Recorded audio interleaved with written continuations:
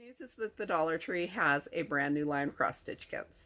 The bad news is that I don't think the person who designed these knows what cross-stitch is or how it works. I'm Michelle. This is my romantic tangle. I was pleasantly surprised by the Dollar Tree's last set of cross-stitch kits and the quality. So I was really happy to see online that they had new ones, and then I tracked them down in the store and oh my gosh, I am confused.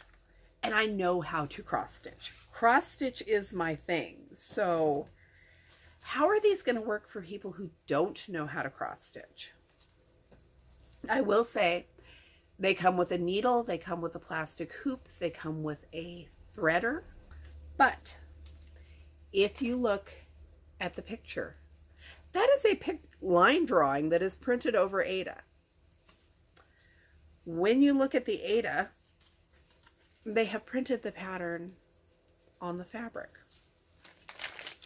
This does not line up necessarily with the squares on the fabric.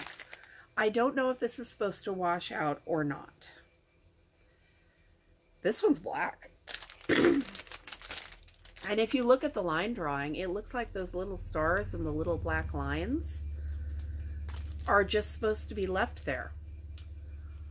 I don't get it, guys. The only instructions they give you are on the back of your card. They tell you to basically to use 2 strands and make an X. I don't know if this printing is supposed to wash out. I'm going to suspect that it doesn't, based on the fact that these stars and lines look like they're supposed to be permanent. I don't know with the shapes on these flowers, which don't show up well on the camera, how well you're going to be able to fill this in. Do they want you to use partial stitches? Is someone who goes and buys a cross stitch kit at the Dollar Tree Crafters Square going to have the... What do you think? This is kind of a train wreck. I am trying to only stitch the squares that are mostly within the lines, but that leaves me with sections like this where this square isn't within the lines, but it will sure look a lot nicer if I fill those in. And the way that these lines are blurring as I handle it to stitch, I think they are intended to wash out. Not that anyone stitching this from Dollar Tree's instructions would have any way of knowing that. Or someone who had not done stamped cross stitch would have any reason to guess you were supposed to wash these lines out. It's a process. It would be great if it was embroidery, but to do it as cross stitch on Aida is just a really weird choice. I wanted to love these. The designs are cute. They are generous with the supplies.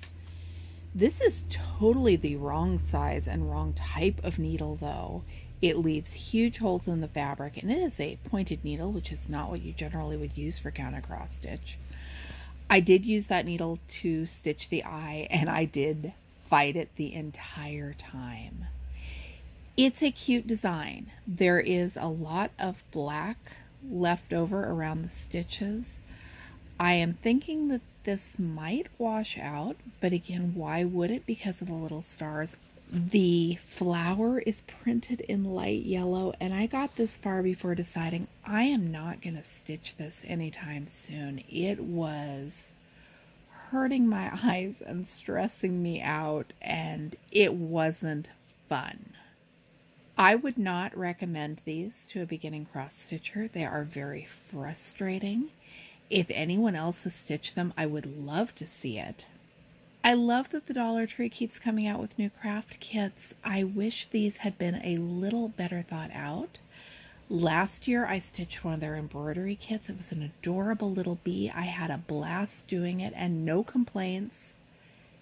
These aren't as much of a hit, unfortunately. Thank you for watching. I'm Michelle. This is my romantic tangle, and I'll be back with you with more videos soon, and I will let you know if those lines wash out or not.